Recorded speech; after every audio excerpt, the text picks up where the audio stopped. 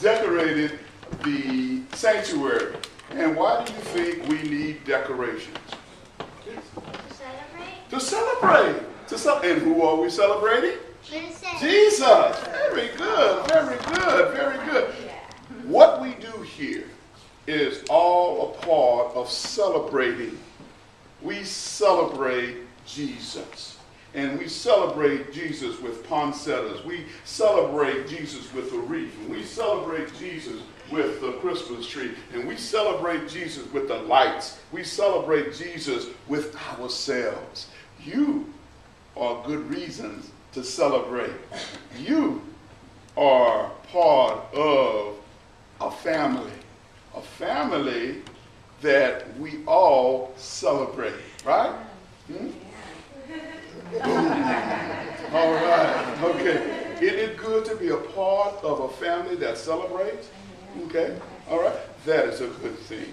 So on Christmas Day, we're going to celebrate. Your family is going to celebrate. Isn't that right?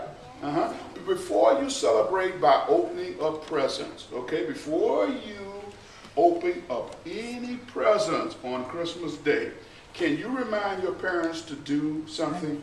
Will you remind your parents to do something? Okay. Now you promise. Do you promise? Okay.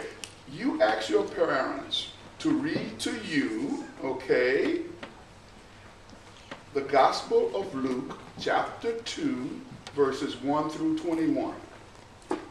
Before you open up any presents, you want to hear them read to you the gospel story. Can you remember? Luke, chapter 2, verses 1 through 21. And then you can celebrate by opening up your presents. Amen? Amen. Amen. Let us pray. Dear Lord, we are thankful for you. And we celebrate you with our lives. Amen.